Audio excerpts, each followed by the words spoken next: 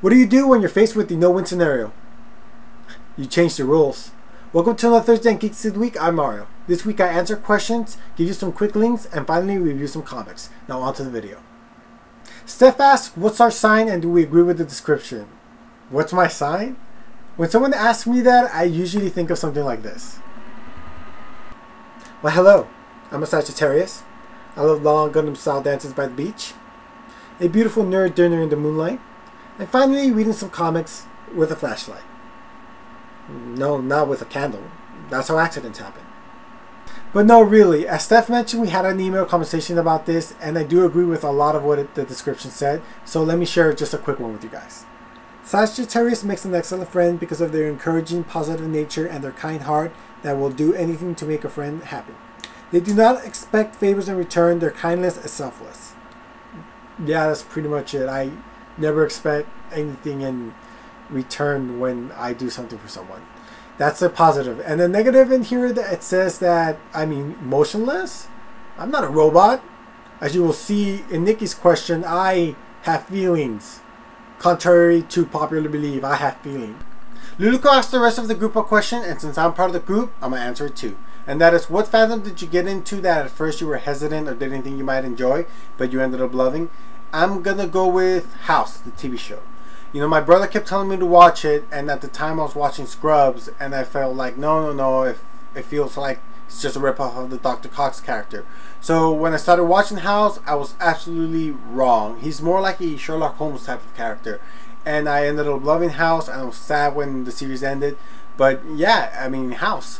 Which now I want to kind of see a House Sherlock Holmes crossover. That would be really, really cool. But yeah, that's the answer. Luluko was wearing her awesome Smashing Pumpkin shirt as she straight up called me out and asked me what are the top 3 comics a newbie should be reading. I'm going to base my recommendations on the accessibility for a new reader and the ability to jump into the title right now. Because comic book arcs do go on for a while and it's never a good idea to jump in the middle. So here we go in no particular order. Hawkeye. If you enjoyed the character of Hawkeye from the movie The Avengers, you really will like this comic. Hawkeye is a brash, confident, cocky character. The writing is solid, the artwork is beautiful. There's 2 issues in, so it's easy to jump in. You technically don't even have to pick up the 2 issues because they're kind of self-contained stories, but that are moving along a larger plot. It's very affordable. It's $2.99, definitely new reader friendly, and you don't even have to worry about the larger Maru universe seeping in, at least not right now. Definitely worth to check out. The next one is Hit Girl. If you've seen the movie Kick-Ass, then you know who she is. She's a badass little chick. Sadly, the 3rd issue has been kind of delayed. There's 2 issues in, but it gives new readers opportunity to catch up easily. Also $2.99, very affordable. And last but not least, Harvest. Let me mention what this comic is about. It's about a disbarred doctor who is now working for some shady people, transferring organs to the rich and powerful that they acquire in the black market. It's a really sick and twisted premise. The artwork is awesome. I definitely recommend it for new readers.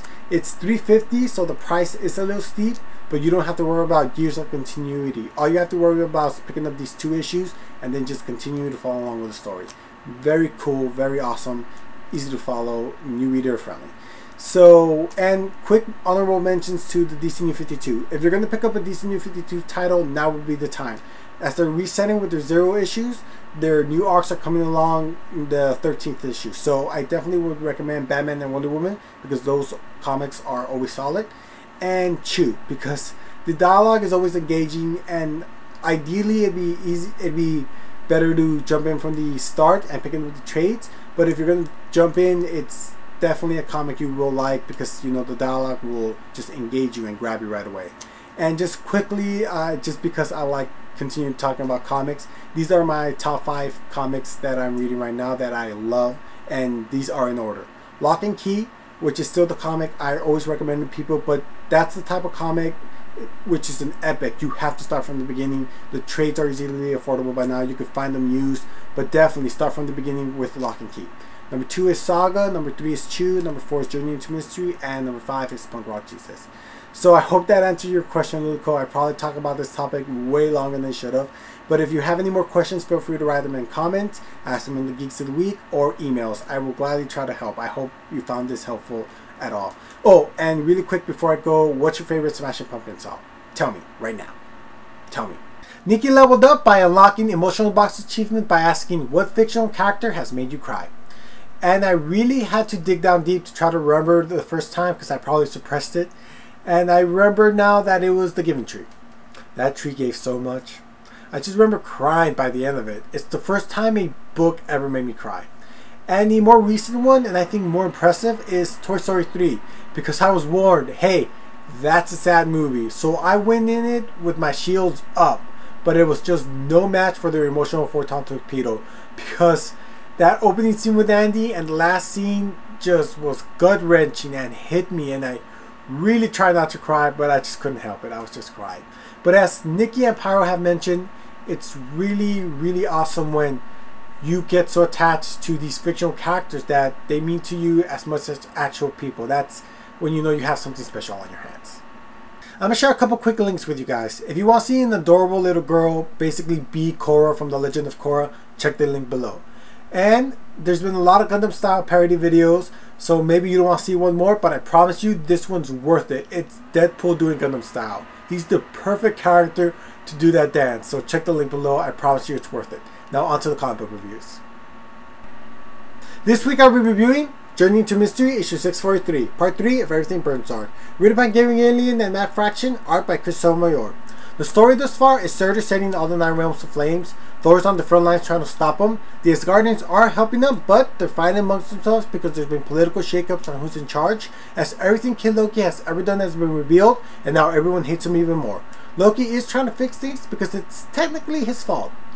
There's a big reveal in this issue that if it's true, whoa, seriously, forget Chris Angel.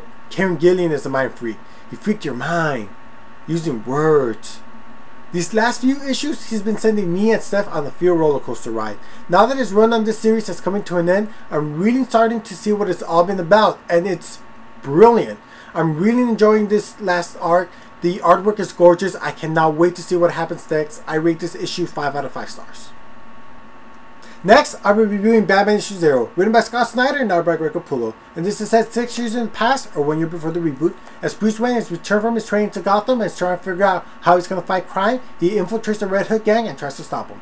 The second story is I Think About All the Robins and Batgirl, Dick chasing Tim and Barbara. And the reason I say I think is because all their ages are kind of similar, so I'm not sure when each would have been Robin.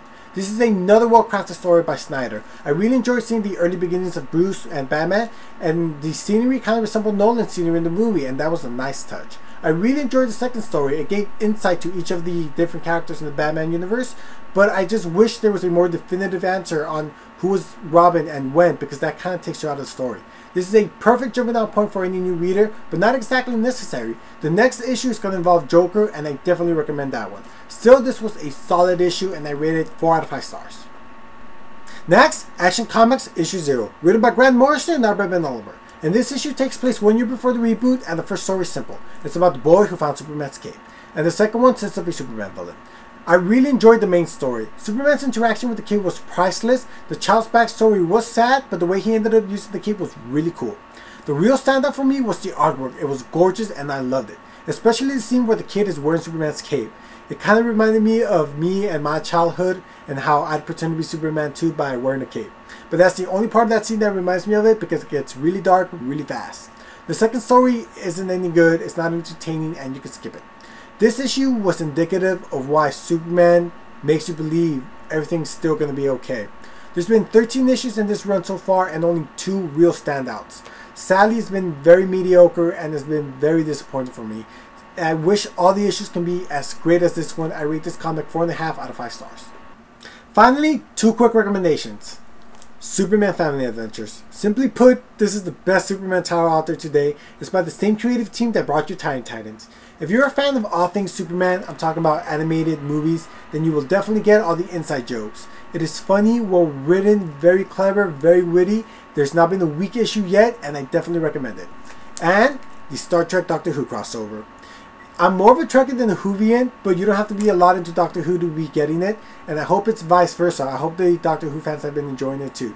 I specifically picked this issue because it's very brave of a Cyberman to face down Captain Kirk's dropkick, because nothing beats Captain Kirk's dropkick. That does it for me. Remember to comment because I enjoy comments. Subscribe. Check out the other more badass geeks of the week. And to live long and stay geeky. I don't care if it's romantic. If you burn one of my comments, it's over.